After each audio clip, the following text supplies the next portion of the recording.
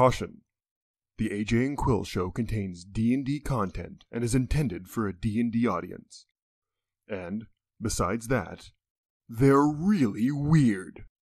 Hi everyone, welcome to Meta Adjacent, your stop for monster tactics in Dungeons & Dragons 5th edition.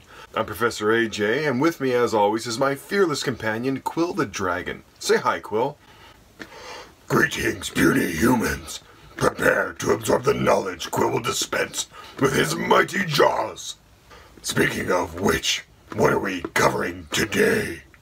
Today we're covering one of my all-time favorite monsters, the Aurumvorax. There's a mouthful. But let's not waste any more time. You got questions, we got answers. Let's get dangerous. You can find stats for the Aurumvorax inside the Journey to the Radiant Citadel book. Now let's see what the book says. Aurumvoraxes. An Aurumvorax is an 8-legged, badger-like creature. These aggressive omnivores attack any prey they think that they can best, ambushing even creatures double their size. They supplement their diets with metal, whether it's worked or ore, and they have a particular taste for gold. This diet lends an Aurumvorax's fur its golden sheen. Alone or in small groups, Aurumvoraxes dig deep in search of precious metals. Such explorations often lead them into conflicts with subterranean settlements.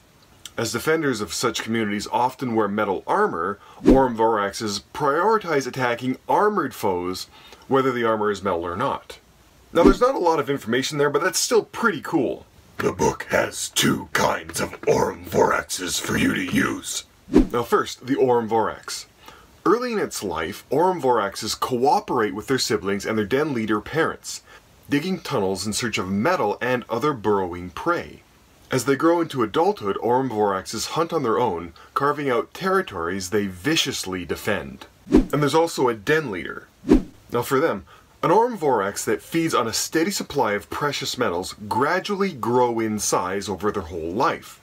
These Aurumvoraxes are faster and deadlier than others of their kind.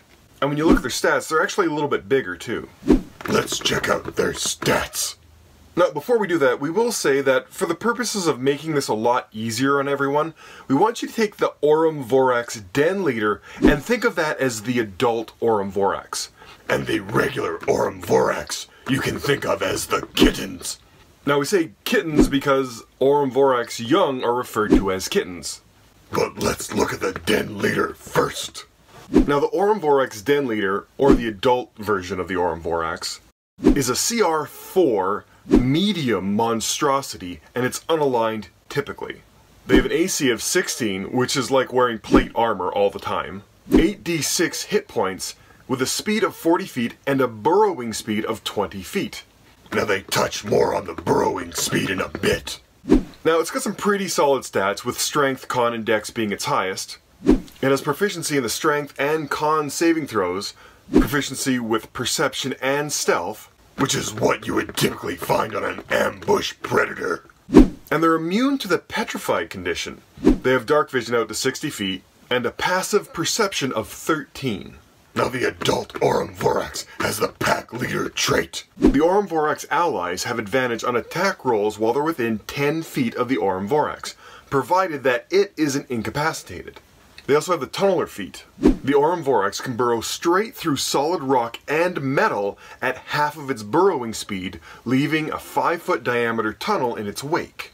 For attacks, it has a multi-attack where it can bite or use one of its many claws. And they have 8 claws, so it's a lot.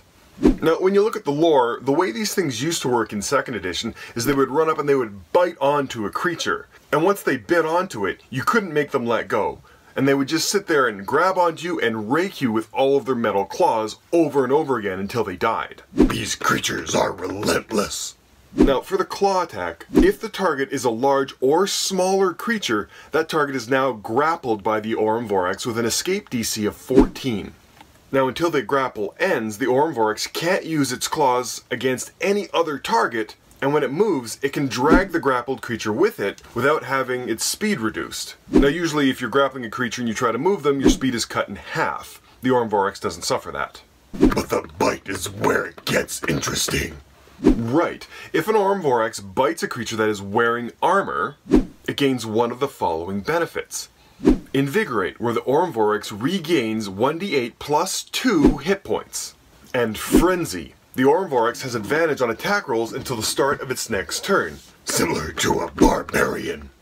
Now the Aurumvorax can only activate these extra things if it attacks somebody with armor. This is why it prioritizes targets that are wearing armor. Now as a note, it did say that armor doesn't have to be metal armor, any armor will do. If you look at the Aurumvorax kittens, they're basically the same, only a little bit weaker, with lesser stats. And for the purpose of this video, we're only going to cover combat tactics for the adult Aurumvorax or the Den Leader, because the tactics between the two really isn't going to change all that much. Now I've been waiting for these creatures for a while. They were one of the first creatures I ever killed in any Dungeons & Dragons game ever, but what isn't the book telling you? Now Aurumvorax is a pretty nifty name.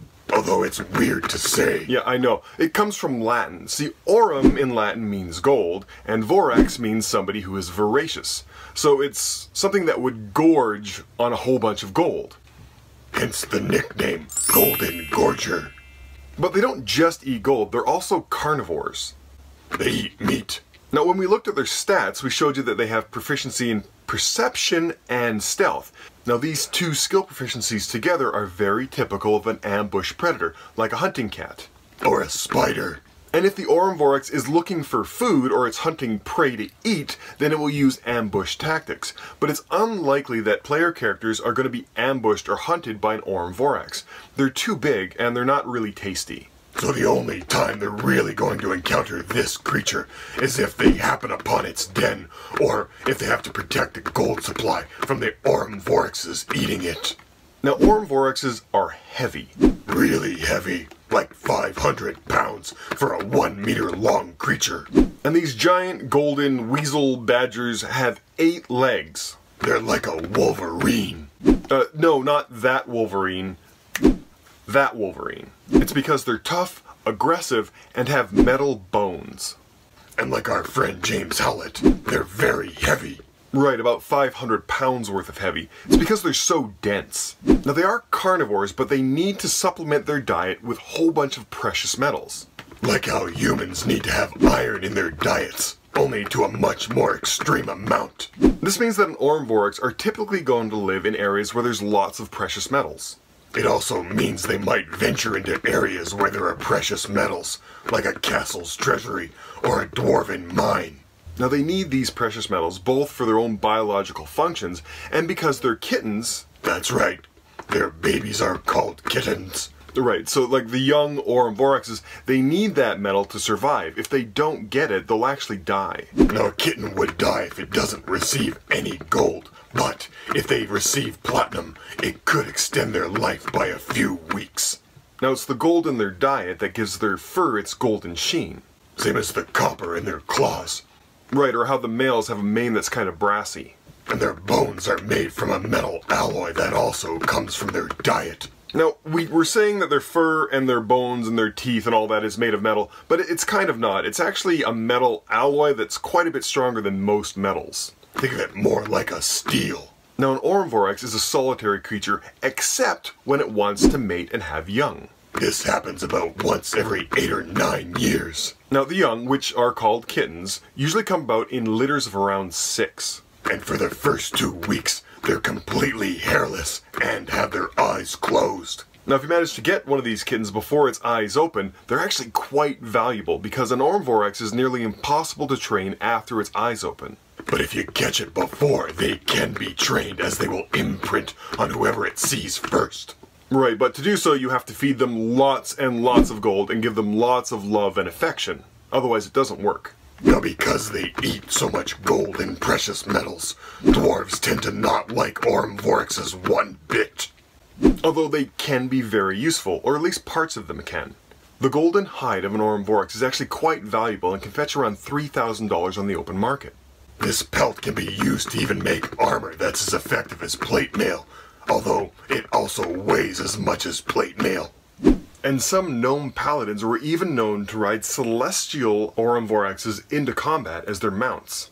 And their hide is also really valuable to both dwarves and gnomes because they use it in the making of wedding dresses and funeral clothes. particularly burial garments. Same as the claws, the teeth, and the bones are all used in making very expensive jewelry. And the eyes of an Aurumvorax were said to be key components in magic items that could see into the future. Now if you had one of these pelts, you could sell it for about 3,000 gold pieces. On top of that, you could take the leftover carcass without the hide and burn it in a forge and get gold. Right, although this was really special. You had to burn it with special alchemical items, and the burning process took a few weeks inside the forge to get anything out of it. Now some species of Aurumvorax are obligate hibernators. This means they sleep through the winter months. Although the cool thing is, typically an Aurumvorax breathes through its mouth and nose, like every other mammal. But when they're hibernating, they breathe through their skin. It's also a function they would use to breathe when they were burrowing deep underground. Now an Aurumvorax can grow to a monstrous size. Right, they grow their whole lives, and as long as they have a steady supply of precious metals, they just keep growing. There's rumored to be an Aurumvorax the size of a dragon inside the marching mountains of the Forgotten Realms. Now, this is all really cool, and I like the stats, but what does this all mean? How do they behave in combat? Well, first things first, looking at their stats, you can clearly see that this is a tank. They're brute creatures. Their primary offensive ability is strength, and their primary defensive ability is constitution. Now, we say constitution even though their dexterity and their con are the exact same number. The reason is these creatures read as being more tough and willing to absorb damage than nimbly in trying to avoid damage. And since they'd rather absorb damage with their tough hide and dense bodies, we say they're much more like tanks. Right, or a brute, or a frontliner, that kind of a creature. And since they have a really high natural armor class from that hide, and a ton of hit points, it just makes more sense. Now, at the start of an Aurumvorax's turn, if any creature it considers hostile or a threat is within 40 feet of it, or any one of its kittens, it's going to attack. It will use its whole 40 feet of movement to charge the creature and unleash its multi-attack. Now, once it gets within melee range, it's going to use its multi-attack. But to do this, it's going to use its bite attack first. It did this in the 2nd edition lore, and it just makes sense. Right, this is because its bite does extra stuff. Now, because of the extra things that its bite can do, an Aurumvorax is going to prioritize armored opponents. But that can be leather armor, it can be metal armor, any of that stuff. Although keep in mind that magical armor or natural armor doesn't work for this. Right, so like attacking a turtle with its natural armor wouldn't make a difference, but attacking a rogue wearing leather armor would. Now when it bites an armored opponent, it can do one of two things. It can either gain hit points back, or it can go into a frenzy. This means it will have to think about when it will do each. Right, so to make this simple, we're going to make a standing decision. Before an Aurumvorax becomes bloodied. This means before it's at half hit points. Right, that's a term that comes from 4th edition. So before it's at half its hit points, an Aurumvorax will use Invigorate if it bites a creature wearing armor. This will regain it some hit points, and it'll keep the fight going. And before this point, if whatever it's attacking decides to run away, the Aurumvorax won't chase it. After the Aurumvorax has become bloodied, it will only frenzy. Right, now you've pissed it off enough that it's just going to go in complete berserker rage. I would like to rage. Now from this point on, an Aurumvorax will not retreat, it will not suffer a morale failure, and it's going to keep attacking you until it's dead. So when it bites a creature that has armor after this point, it will only use its frenzy to gain advantage on its attacks. Right, that's why we say it's going to use its bite first, because then the rest of its multi-attack, its 2 claw attacks, will all be at advantage. Now if it hits with its claw attack, that creature's automatically grappled, and the Aurumvorax can drag that creature away wherever it wants without losing any of its speed. So we're going to say once it bites a creature, if it can, it's also going to pull that creature away from combat every round using its full movement.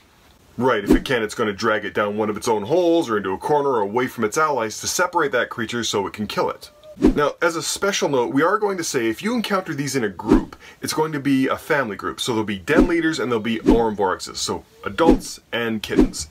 If anybody ever attacks one of the kittens or they kill one of them, then the Aurumvorax adult is going to automatically frenzy for the rest of the combat. Like a mama bear they don't put up when you mess with their kids. And that's basically it. These aren't complicated combatants. They're going to run into melee combat, they're going to attack the closest creature they can find wearing armor, and they're going to keep hitting them until either the creature runs away or they're dead. And once they become bloodied, or if you attack one of their kittens, then they instantly frenzy, and they won't give up. Right, and aside from having to pick between when to use Invigorate or when to use their Frenzy, they're not super complicated. Now, if you want tactics for the Aurumvorax kittens, it's identical to what we just said. Right, the only difference is they're slightly weaker and they don't really get a choice on what happens when they bite a creature that is wearing armor. They only regain hit points, they can't frenzy. Although when you encounter them together, the kittens will stay within 10 feet of the Aurumvorax. Now this is because of their pack leader trait. Now doing this will provide all the Aurumvorax's allies, meaning its kittens, with advantage on all their attack rolls.